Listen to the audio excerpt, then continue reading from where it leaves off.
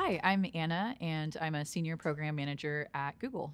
I work in Google Developer Studio, and I oversee social strategy for all of our developer facing accounts. There are about 70 across Twitter, LinkedIn, Instagram, Facebook, YouTube, and blogs. The purpose of our social media accounts is and really for developer relations at Google, is to make the life of a developer easier. And so we're constantly, changing our technology, making upgrades, having different announcements, and our job in social is to keep people up to date, help answer their questions, and really make sure that they have all the resources they need to do their job. So, earned media, the definition is kind of in the name. It is media that you've earned, meaning think about the buzz that you can create that happens organically. It's conversation that's happening out in the wild. It's sort of similar to public relations, where you're not creating that content, but you're influencing a journalist or a blogger to write about you. You're really trying to get people to have a conversation about your brand. If you can get your product to the right influencer and they organically start talking about you, then that can help you create a lot of buzz and generate awareness to a new audience that you wouldn't have been able to reach otherwise.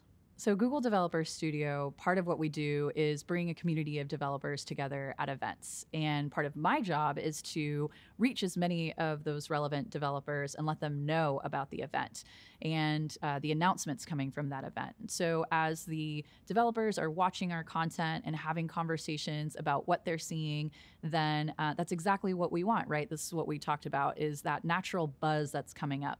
With owned media, since you own the channels, you really have the benefit of being as creative as you possibly can get. And you can control the narrative of what's being put out on behalf of your brand, whether that's your personal brand or the business that you're running. You can own your Twitter, your Facebook, your Instagram, your social channels. These are all different distribution networks that you own and control what goes out on them. With paid media, it's guaranteed that you have a specific audience that you want to hit and you pay to hit that audience. The great thing about paid media is with social networks like Facebook or Instagram, especially for a local business, a small budget can actually help make quite a big impact. And some of the things that we can do with organic media, owned media, is test out the best kind of messaging and creative assets. And when something is starting to percolate and gain traction, we can use paid media to boost that content. And that's really a huge advantage to how you can use your owned channels and make smart decisions about where to put your money using paid. There are so many different social networks, and they each offer different benefits. However, once you've really found your niche and you know where your audience is and you're really owning that channel, the mix of using earned, owned, and paid on that one channel is going to get you much, much further than if you were only using one specific kind of tactic on that channel. So my best advice to somebody who's just getting into social media marketing is to go out there and just do it. And remember that your own channels are a reflection of your brand.